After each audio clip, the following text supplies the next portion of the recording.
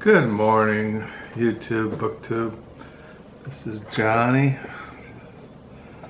Thought I'd make a video this morning, get this camera focused. Yeah, I can make a video anytime I want now. My wife just left this morning to visit our daughter Bethany and her husband and our 4 grandchildren. Louisa, Margaret, Jack, and little Nora Jean there in Denver. Just got a phone call from her. She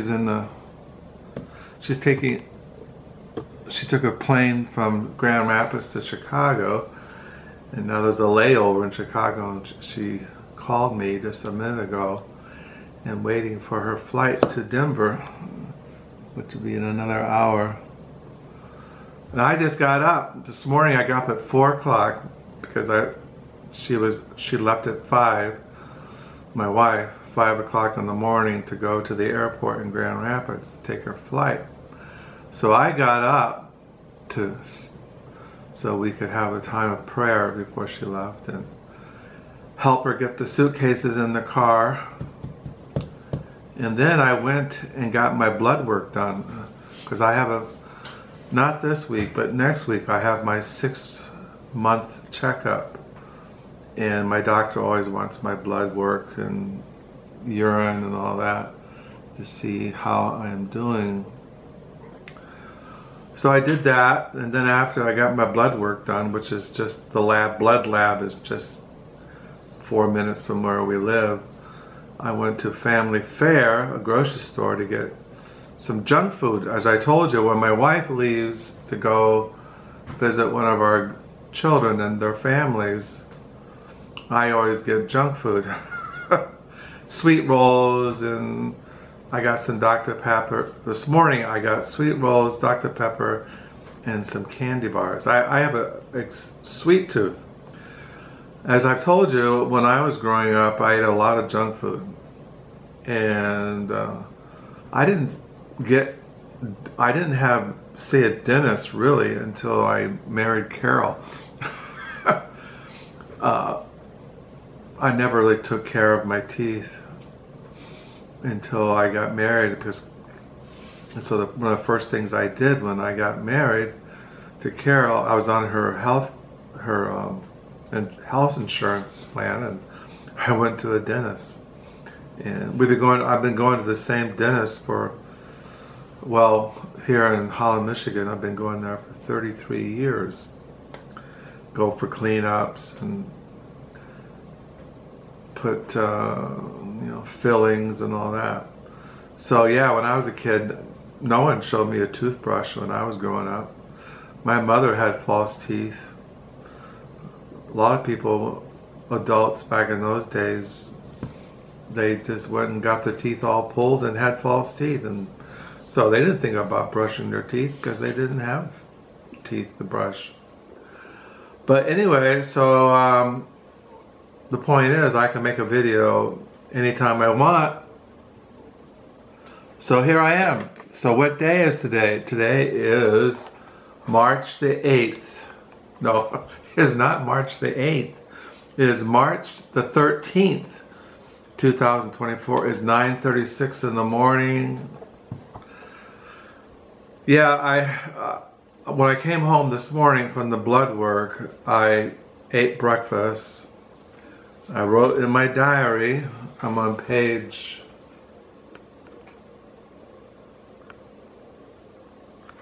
232 for the year 2024. And I got my books out to read for devotions, and I just couldn't do it. And this thing's just not straight. So yeah, so I couldn't do it. So I said, I might just go back to bed. So I went back to bed, and now here I am, writing in my diary. And I thought what I would do on this March the 13th, 9:37 in the morning, is just ramble. Tell you what I've been reading, or just, I have over that way, I have probably around 25 used books. Yesterday, my wife and I, we went to do some errands, and when we're out doing errands together, we go to thrift stores, and I call it doing the rounds. So I went to all the thrift stores and looked for used books, and I did get a book in the mail. Well, I got two things in the mail yesterday, and that's what I'm going to show you in this video. One thing I got in the mail, I got this used, and it's the Diaries of Don Powell from 1931 to 1965. Don Powell was a writer that I collect, and I was looking at, a week ago, I was looking at this internet site about, and the best, 5 best books on American Transcendentalism, 5 best books on New York City. And as you know, I collect books on New York City. And one of the books that was mentioned was this book. And I thought, oh, that I knew about Don Powell because I have her Library of America, 2 volumes of her novels. And I have, now this was edited and with an introduction by Tim Page. Well, Tim Page also wrote a biography on Don Powell by Tim Page. And I didn't know, but I looked in the back here, he edited her selected letters, and I ordered that used yesterday. So I have now her novels, and I have her biography, and now I have her diaries. So that's what I was reading last night from these Don Powell. Probably read that today. I'm kind of like at this point where I'm kind of at a saturation point where I can't, when I look at a pile of books, I have this kind of resistance. I can't get any more in my brain. I can't read anymore. I'm kind of overwhelmed. I'm stuffed. And my brain just says, please don't put any more stuff in my brain. I got too much to think about, too much to digest. And so, yeah, I don't know. But as you know, that what I do in these few days I have left here on this earth before the Lord calls me home, I read and I write. Now, when I really can't do anything else, or read or write, I sit. I sit in silence. Well, now I can't sit in silence because I have tinnitus in my left ear, and there's a constant buzzing, and I'm going deaf in this ear. And so, but yet, I'm still can sit and just, I call it waiting it out, or daydreaming, or drifting, or sitting in my cell, or as a hermit, sitting in the hermit hut, and just watching the day go by. Now, I'm thankful, and I've said this many times, I'm thankful that I'm not living in Gaza, or living in some bombed out area in Ukraine, or sitting in some Chinese prison, because Christians in China are being persecuted and putting into prisons. And of course, in other countries of the world, Christians are persecuted and their churches are burned and they're persecuted. But I can wake up in this quiet little neighborhood in Midwest, Southwest Michigan. The sun is shining. We live in a really nice neighborhood. All the houses are really nice. I don't live in a ghetto. I've lived in ghettos in my life before I was married. And so yeah, I have much to be thankful for. I can sit in the hermit hut. I can read, I can write, I can sit and just drift through the day. I don't have to go anywhere. I'm 71 years old. I don't have to work. I'm retired. We're financially, we're okay. We're not going to starve. We can pay our taxes. We can pay our heating bills. We have toilets that work. You know, that's one thing I'm always amazed at. I can flush a toilet. You know, you think about people in Gaza who are fleeing for their lives. You know, they don't have any toilets to flush. They don't have any clean water to take a hot shower. They don't have any grocery store to go to and buy food. Some are starving, malnutrition. And that's true with a lot of people in the world. I mean, even here in America, even here where we live, there are homeless people. People who, even in Holland, we have food banks. That's where I go to Action House to buy used books yesterday. Just down the street is Action House. Action House has a big, huge food bank here in Holland. It's right near where I go to see my psychologist. Right across the street, Action House has services. They have even a grocery store of food that poor people can come to. I don't know how it all works, but they can get groceries to feed themselves. And there's a Holland Rescue Mission here for the homeless. They have homeless for not only men, but families, women with children. They even have here in Holland women in transition, women who are being facing what the word is, I can't remember, but you know, their physical abuse. So yeah, there's all kinds of things here for people who are in trouble. All kinds of things for people who are in trouble. Mental health, physical health, spiritual health. So yeah, I got Don Powell, the Diaries of Don Powell yesterday. And also I got some books, as you know, I buy Christian books from Reformation Heritage Books. And they sent an email last week that the Banner Truth Trust, which comes out of England, but they also have an office here in the United States, were reprinting the J.C. Ryle's exposition of the Gospels.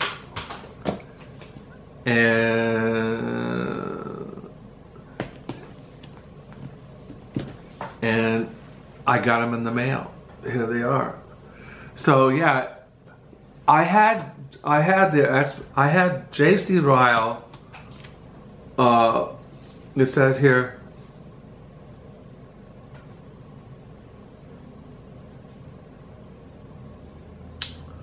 wait a minute, I'll just show them first and then I'll read the little thing here, what they are.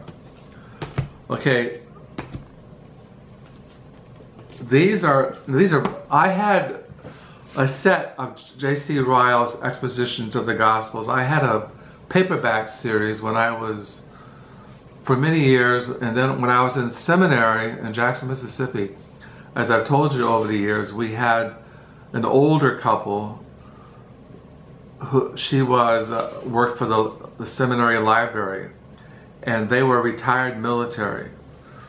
And they became like adopted grandparents. They would come over to our apartment or our house, and we became friends with them, Mr. Bob and Mrs. Ruth. And they had traveled the world when they were in the military, and they were really into American history, and they were bookworms. Mr. Bob gave me all kinds of books, and he'd come over, he gave the kids all kinds of books on the Civil War, but I gave him my set of the exposition of the thoughts on the Gospels by J.C. Ryle, because he had given me books, and so I just gave them to him because and for many years when they would write to us letters, he would always say that in their devotions they would read J.C. Ryle's expositions of the Gospels.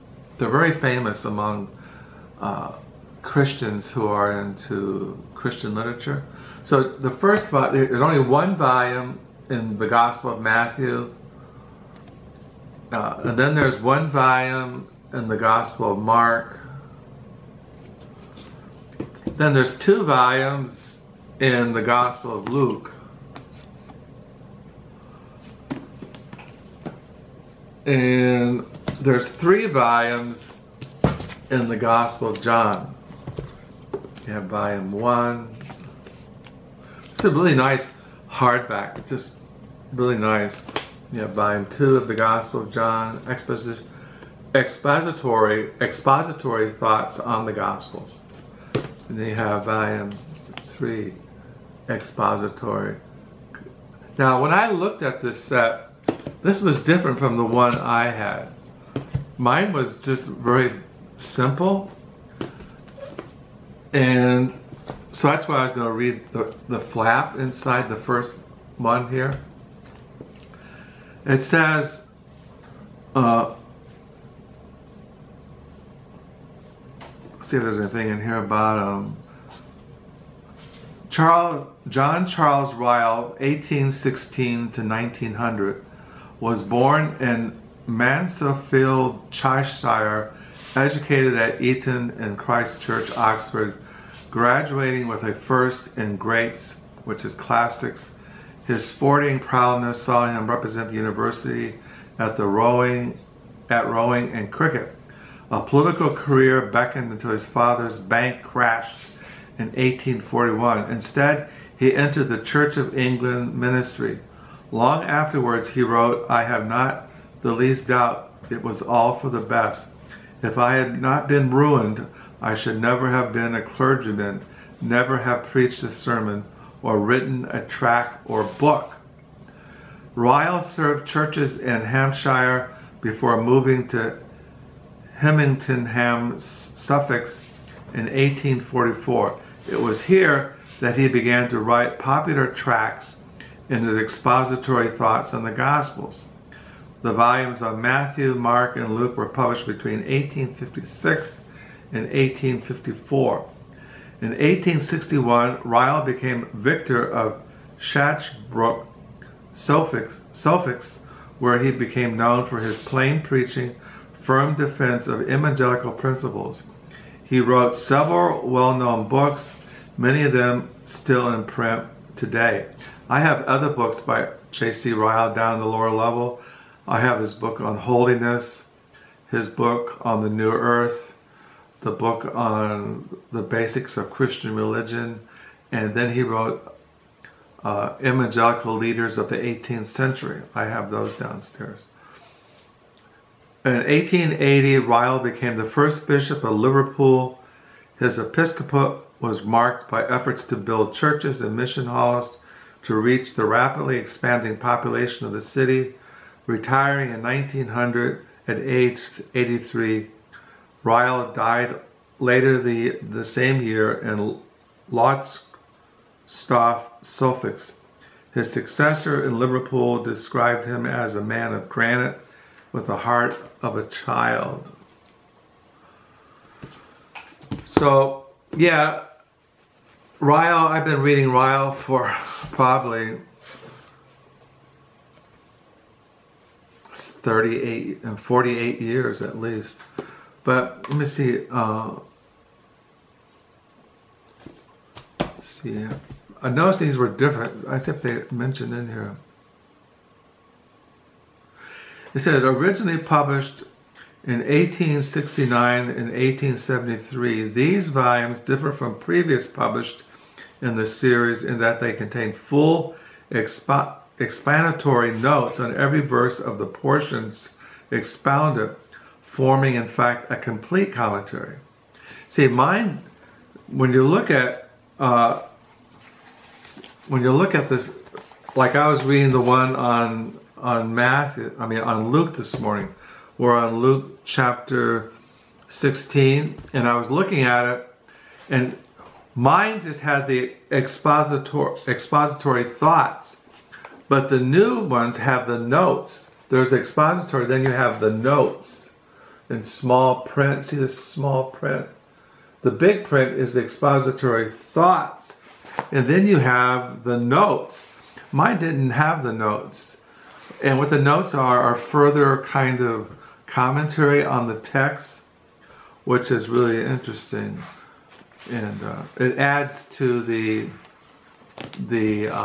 usefulness of it. So you have expository thoughts, and then you have comments where he just looks at the text more in depth, which is kind of interesting. Because mine didn't have that, just had the expository thoughts. It didn't have the notes. So yeah, I got 3 on the Gospel of John. J.C. Ryle, expository thoughts on the Gospels. You got 2 on the Gospel of Luke. And then you got 1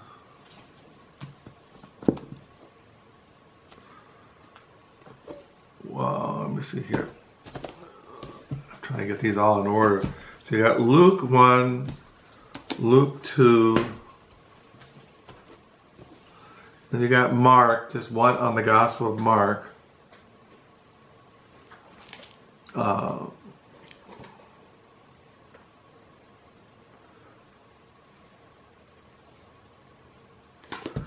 And then you have 1 on the Gospel of Matthew. So yeah, Carol was really excited about getting these because we have a friend who are ministers in North Dakota or South Dakota, and she always is quoting J.C. Ryle in her in there on Facebook. So yeah, if you want a good set, I mean, they're on sale. I think they came for $138, which is, I mean, right now, you buy a book and you pay $30 a book. It's outrageous to me how prices are going up. Like I bought this little paperback here. I've been reading The Transfiguration of Christ, an Exegetical and Theological reading by Patrick Schreiner. This book was like $28. I remember when a book like this would cost you $5, $10, 45 years ago. So, yeah, so I'm writing in my diary. I'm reading on the Gospel of Luke this morning, reading on the Transfiguration of Christ. I also got a CD in the mail. This group is called Pearls Before Swine Balaklava. This record, well, last week I was on the internet and they were singing Leonard Cohen's song Suzanne, and I told my wife that when I was in high school, one of my favorite groups was Pearls Before Swine, and they sang the song Suzanne written by Leonard Cohen, and I said, well, is that record available? And they had it. This is the 50th anniversary edition. Drag City record label just reissued it, and I bought a copy of it. Pearls Before Swine. It takes me back to my high school days in the San Francisco Bay Area, psychedelic folk music. So I was really excited to get it. So I've been listening to that. So that's what I'm gonna do today. I'm gonna read, I'm gonna write, I'm gonna read, I'm gonna write. I don't have to go anywhere. We got plenty of food. I might go in the backyard and rake up some branches. The city's gonna start picking up, people start working on their gardens and planting and trimming their shrubbery, and it all goes in the street and the city picks it up. So yeah, so I hope you're having a good week. I also have next to me the Reformation commentary on the Gospel of Luke. So I'll sign off. Thank you for the new subscribers. Thank you for your comments. Thank you for just hanging in there with me. I know that well, I'm not going to say it. Anyway, like I said, I got over there, I got about 25 used books. I got things to share, reflections, ramblings, rants. But, so I'll just make videos when Spirit leads. So this is Johnny from the Hermit Hut. Hope you're having a good reading week. May the Lord be with you. Blessings. And until next time, bye.